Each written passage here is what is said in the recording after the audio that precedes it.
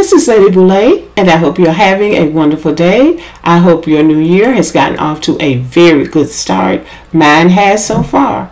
Thank you for your support. Thank you for subscribing to the channel. Thank you for your thumbs up, for your comments, and thank you for sharing the videos. Thank you for all you do to support the channel. Well, for the last few days, African Americans have just been in a tizzy over this Akon person. In an interview in London, he decided to center African Americans as a part of his discussion. I believe the interviewer was Jamaican or somebody from the Caribbean. And somehow, magically, African Americans are a part of their conversation. There's an African man and a woman from the Caribbean or somewhere. But they're talking about African Americans in London. So that's always confusing to me. I have noticed this quite a bit, that Africans are always doing some African versus African Americans. What Africans think about African Americans is always something that they drag African Americans into. And this is something that African Americans don't talk about. It may be among ourselves, but we don't compare ourselves to Africans. And I think that this is something that needs to be kind of pointed out. We don't compare ourselves to Africans. In that interview, Akon said something about African entertainers having more stage presence. First of all, stage presence is something that was crafted in the United States. I seriously doubt that the average African even knows what it means. That is an American expression. He got that from Americans. And everything that he actually knows about music, he copied from here in America. So that's one thing. African Americans don't center their discussions or conversations about Africans. African American entertainers do not talk about Africans or anybody else for that matter in their interviews. Who they will talk about is other African Americans, but they're not going to talk about anybody else. And I believe the reason that they don't talk about other people is because other people don't factor into what they're doing. Africans do not impact what they're doing. Every music form that has been created by African Americans was done from the ground up. Blood, sweat, and tears, hard work, being exploited, all of that. And Africans weren't anywhere on the scene when all of this happened. When an African American music became a worldwide phenomenon, Africans didn't have anything to do with it. And that is how come nobody's even thinking about any Africans. What Akon could have done, which would have shown that he has had some degree of class, which he clearly does not, he could have said whatever he wanted to say about African musicians and the progress they're making and how great they are on stage. He could have done that without saying anything about African Americans. The fact that they don't even realize that they have African Americans on their minds too much. Let me just say this, because that might be, and I know there are African Americans who try to identify with Africans, but I think most African Americans don't. And the first thing I want to say is, we identify as African Americans because we made that term popular, African Americans, and it's because we honor our ancestors who came from the continent of Africa. But an African American is an American. The African part of that is a proper adjective describing the American. So we are Americans, and we don't compare ourselves to Africans. And that doesn't mean that we don't respect Africans, and some African Americans probably care about Africans. And I think we would all like to see the continent of Africa improve and progress and be all that it can be with all of its wealthy natural resources. But we are Americans, and we have to live with that reality, good and bad. And there's another thing that I think we need to get clear. African Americans do not feel diminished in any way because we don't have a tribe. Because we do have a tribe in our own way. We don't feel that Africans are superior to us just because they're in a tribe or they have a language. Because the language that they have is just a tribal language. It's not even regional in some cases. It's tribal. And your language for all of your pride about your country, your language in most cases is not even your national language. The national language of just about every African country is a European language. Swahili, I believe, is the national language of Kenya and Tanzania. There are a few other countries that have their own language from their tribes or from their own language group. But most of those African countries have European languages as their official language. And as far as their tribe is concerned, they have all this tribalism. And if you were to listen to Nigerians in particular on these social media platforms, they have all kinds of atrocities going on against each other in Nigeria based on tribal affiliation. And most of the immigrants and the refugees to the United States from Africa are here because you cannot get along with the people in your country. So we don't feel that we missed anything. We are proud of our ancestors and the fact that they were able to survive and sustain themselves and build an enduring culture. And we call it culture. Now, Africans can call it anything they want to. But this is what we have, and this is what we care about. And this is what we have to start gatekeeping, because everybody else will come over here and jump on our square trying to steal from what we're doing and then holler, you don't have a culture. Yeah, we do. We do have a culture. We just don't gatekeep it well enough. And this ought to be a wake-up call for African Americans. You cannot trust everybody, and you cannot let everybody into your home and welcome you because they are not grateful, and in the end they'll turn around and dump on you. So this ought to be a good lesson for African Americans. And on the backhanded side of Africans always saying that somebody in their country or their culture think they're better than African Americans, I just want you to think on this. There is a large segment of the African American population that feels superior to Africans in the same way that they say they feel superior. They don't have anything on African Americans because many African Americans have a very superior attitude. And they do not identify with Africans, and they certainly do not compare themselves to Africans.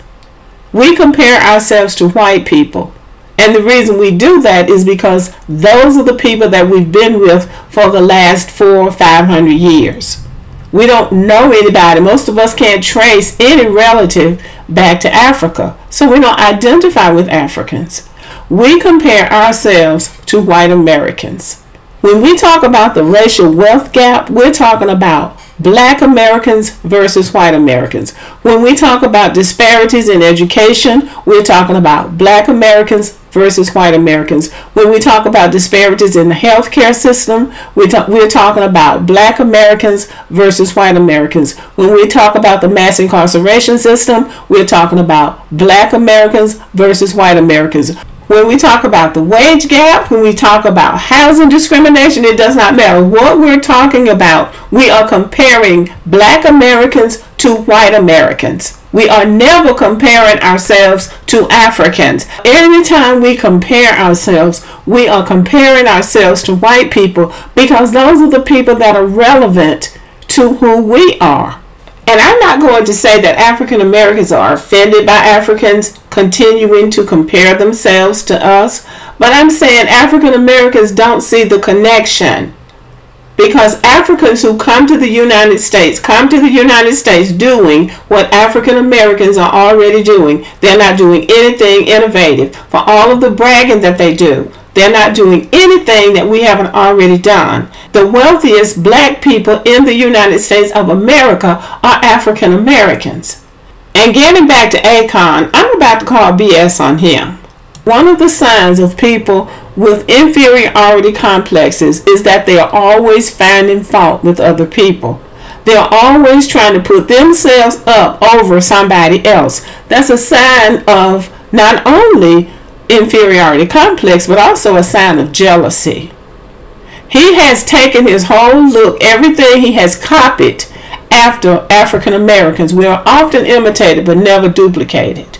So he's definitely not an African American, even though they keep saying he was born and raised in the United States. That does not make him an African American, and it certainly does not make him a part of our lineage. So he is not that. He is whatever his parents were when they got off the plane coming to the United States. The only thing that African Americans have ever wanted from Africans is fellowship. We have only wanted fellowship. But they have taken this whole idea about we have our own language and we have our own tribe and all that, and tried to make something big out of it when it's really not anything big. I don't care about their tribe. I am very proud of my ancestry. I am very proud of the people that I come from.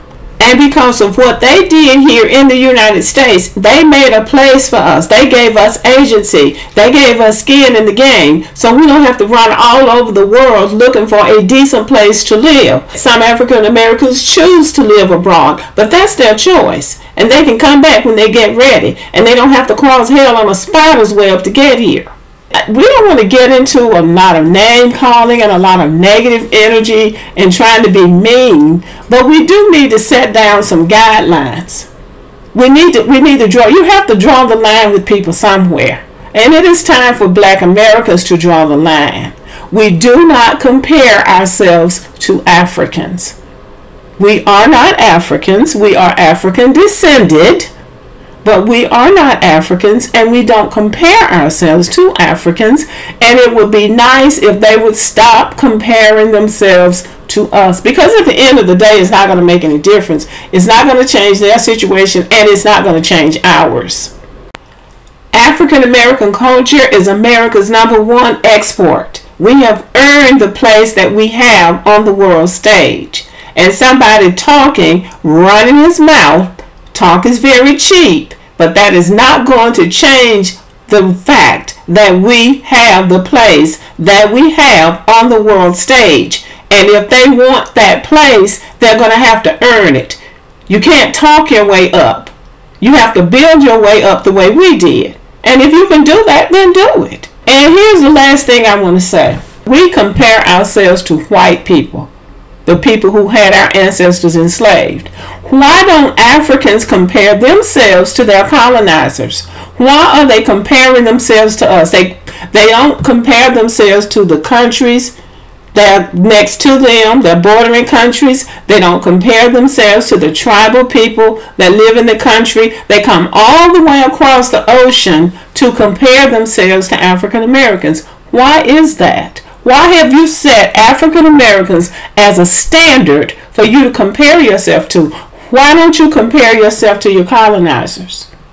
Because they have more relevance to you. They're making decisions about your lives.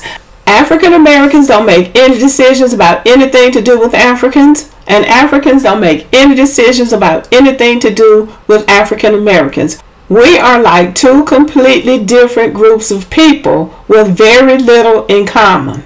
And so whatever African Americans are doing, we either compare ourselves to each other or we compare ourselves to our countrymen who are white Americans. Now, I am well aware that black people, African people all over the world have a common destiny and a common enemy, but we have to recognize that. When you are a black person, an African person, and you decide that you're going to be my enemy, or you decide I'm your enemy, then you're no better than the real enemy.